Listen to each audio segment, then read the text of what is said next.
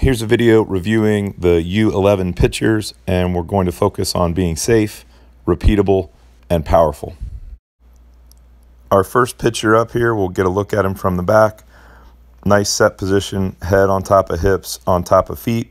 And what we're going to start talking about is that his head tilts away. So you can see when he comes set that his head's covering the catcher. Now you can see the catcher, and then he'll bring his head back to cover up the catcher again. So this yellow line showing his head and torso tilting out, we want to try to eliminate that. He's doing a good job with his legs loading up and getting into the ground with the maroon line showing that. Nice bend in the legs and loading. But it's this yellow line that we want to try to avoid. So nice 3/4 arm slot. This picture here captures the tweak we want to make. His head starts on the solid yellow line, again covering up the catcher, and then his head drifts out to the right, kind of on the dotted yellow line. And then as he finishes here, he's back to the solid yellow line covering up the catcher. So if we can avoid that 12 o'clock to 2 o'clock and back to 12 o'clock and just stay consistent with his nose on the mitt, we think that'll help his consistency and help him throw strikes over a longer game. Again, we're drawing a few lines and talking about some things here, but this is a really good athlete and doing a great job pitching and hitting the mitt in his bullpen.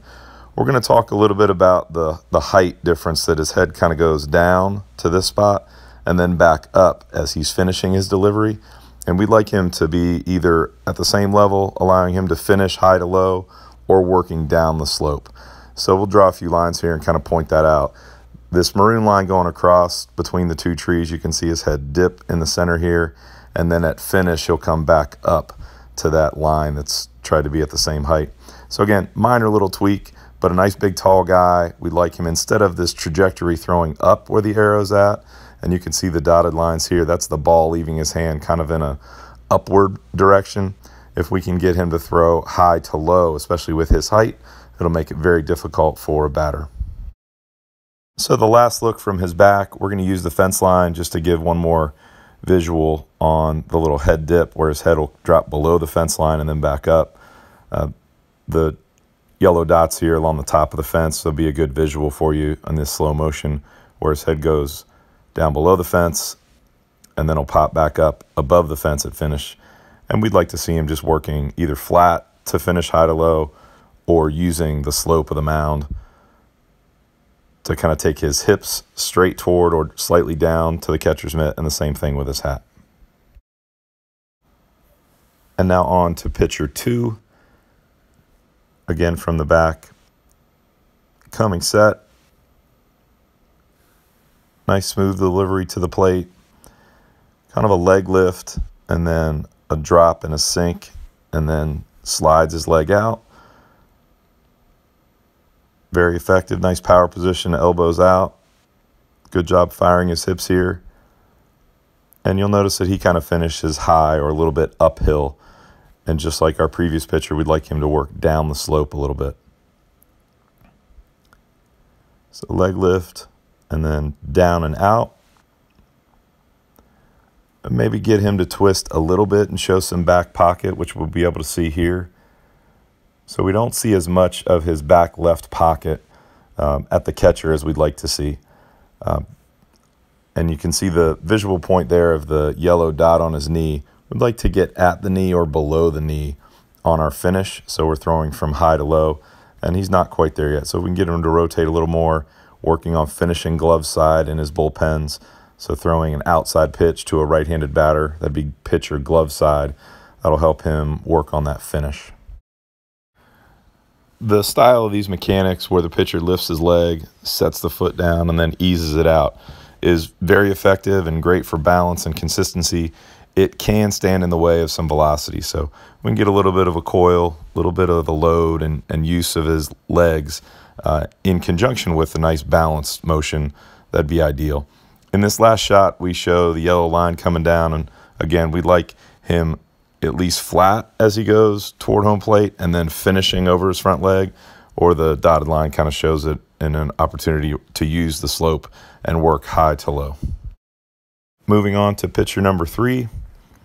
There are a couple things that we talked about with him. The first one is fairly consistent with a number of the guys where he's finishing tall instead of throwing from high to low.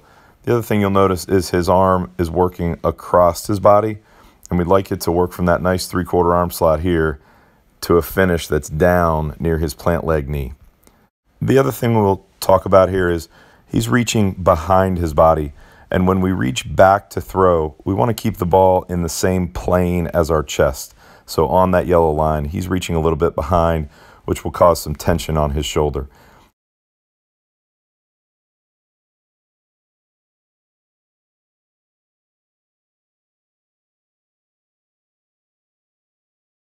Here's another shot of him reaching behind, good 3/4 arm slot, and then if we can get him to rotate over and finish low, that'll make it harder on the batter with a ball that's coming from high to low across the plate. The last minor adjustment we made with this pitcher was that he was swinging his leg behind him, and that would stand in the way of him being able to make a pickoff move to third. So we talked to him about coming knee to knee and leaving his lead leg out in front of him a little bit, still allowing him to load, get into his legs, and generate some power. And the video shows him making a nice adjustment. Moving on to player 4. Player 4 has a nice repeatable motion. Short arm action, the ball stays up by his ear. We'd like him to bring the ball down, back and up, lengthen his arm a little bit, and get him a little bit more velocity. Doing a nice job getting into his legs as shown by the maroon lines there. You'll notice that he also doesn't finish across his body. So there he is at release, nice 3/4 arm slot. He's here at finish, and his arm's actually going to drift out to the right instead of finishing on the left side of his left leg. And watching this one more time, here he is in the 3/4 arm slot, and we'd like him to finish outside of his left leg. And so the way to work on that in a bullpen is to throw glove side pitches, which is pitching away to a right-handed batter. As we see him throw from the side, we can see that he throws a little bit uphill, and we'd like him to throw down the slope. So the ball goes from high to low, crossing the plate at an angle. And from the front side coming at us, we can see his arm not finishing. So it comes forward and then out to the right, and we want it to finish on the far side of that left leg. One suggestion to help finish is to have the pitcher chase his glove with his throwing arm. The last thing for this pitcher to consider is that his leg action is a lift and lean, and we'd like him to consider really getting into his backside. There's a difference between a bent back leg and a back leg that's really into the ground in a powerful position to propel the pitcher. Moving on to pitcher number 5. Pitcher number 5 has relatively short arm action, but he stands up at the end. The thing we'd really like him to focus on, like a lot of our pitchers, is to throw from a tall position to a low position, so to throw down the slope. And we really get a sense of that when we see him throw from this angle. This picture is used to show that if he drives his back knee into his front knee, helps his foot and back leg rotate forward, the red arrow is showing that'll help propel him into a good follow-through. Again, from a high, good 3/4 arm slot and a nice follow-through. Both safe for his arm and effective to throw down the slope at a down angle to the plate. These mechanics are very effective and they're very repeatable. The leg lift, leg drop, and then slide out is a good repeatable motion. However, it limits the ability to throw powerfully. So if we can get a little bit more of a back pocket shown to the catcher and coil, we think he might be able to add a little velocity and do so safely. Moving on to pitcher 6. Pitcher 6 has a nice motion, nice long arm action. The one thing, and probably the most important thing for us to help him with, is that he's reaching behind the plane of his chest. So when he reaches back, he's actually reaching behind him as shown in that picture, and that'll cause some strain on his shoulder. We can get just as much velocity and just as much on the ball reaching straight back and not putting undue stress on the shoulder. There are lots of positives in his motion as well. Another thing that we'd like him to take a look at is how he starts with his back leg bent in the set position, and then he actually comes up and straightens that leg out and then drops back down to go to the plate. I'd like him to consider just coming set in a natural, comfortable position and then making it one move. So dropping into his right leg and going to the plate. Dropping into that right leg with the coil, showing the back pocket to the catcher, and then going. Here you'll see that he kind of comes up to go down to go to the plate and instead could just gather and go in one step as opposed to two. We'll end with a great positive, especially for a taller pitcher, how he comes from a high 3/4 arm slot at the top dot and does a nice job getting down to a low finish. That's going to help the ball have great sharp down angle at the plate. Moving on to pitcher 7. Pitcher 7 has sort of a unique set position with his elbow high in the air. No real issues there. He does a nice job coming down and up into a relatively standard slot. Does a nice job loading his hips there, and we'll show that in a still shot here in a second. We'd like to see him follow through a little bit more and finish down low glove side. Here's a shot of his shoulders pointed at the plate and his hips are turned nice and loaded for a good powerful position. However, the other side of that powerful position with the hips loaded is to get that right leg into the ground, really something to push off of. As we look at the pitcher from the side, there's some evidence that the backside isn't really forcing its way through to help propel the pitcher. He does do a very nice job of throwing from this 3/4 arm slot and finishing on the outside of that plant leg knee, the upper red dot where he released the ball and the lower red dot where he finishes. And we see that again here. Nice job finishing to have that tilt on the ball as it approaches the plate. We'll conclude with a summary of some of the general topics we discussed with all of the pitchers. Most importantly, body language. When they throw a ball out of the zone in a bullpen, we want them to work on good body language, making it look to a batter like that pitch was part of our plan.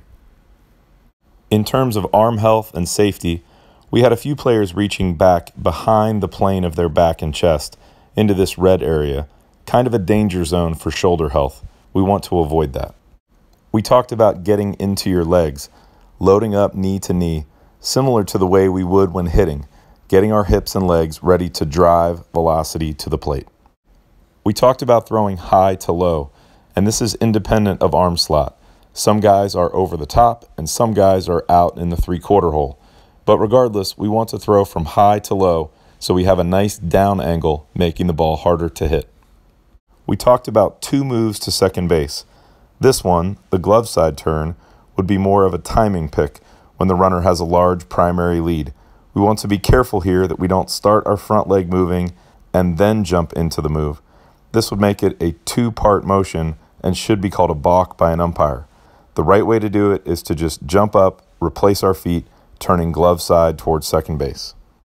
The other move is the inside move, where we sit quickly on our back leg and rotate. We sit quickly on the back leg, and at the same time, we slowly lift our front leg and with a continual motion, move it up and through, stepping across our back leg towards second base. This is used for an aggressive secondary lead.